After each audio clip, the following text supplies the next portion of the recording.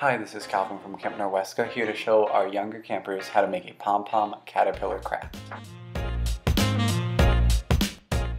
For this craft, you'll need pom-poms, googly eyes, construction paper, scissors, and a pencil. Start by tracing your hand with a green colored pencil onto a sheet of green construction paper. This will be your leaf. Don't trace your hand all the way. Leave a small space to add a stem of the leaf. After tracing your hand, cut it out. You should ask a parent or guardian to help you cut out your hand, just to be safe.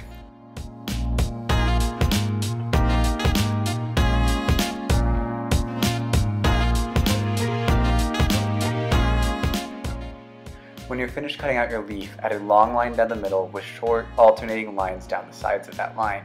That makes it look like the stems of a leaf. I also decided to add a small bite mark where the caterpillar was going to end up at, so it looked like he was eating the leaf. If you also decide to add a bite mark, ask a parent or guardian to help you cut it out.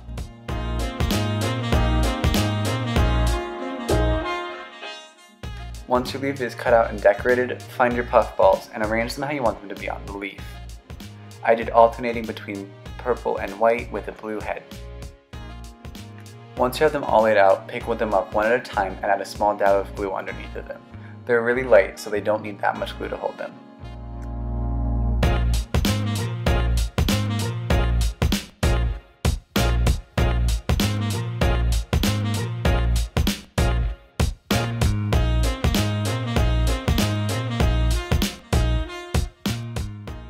Now it's time to add on the googly eyes. Add 2 small dots of glue to the sides of his head.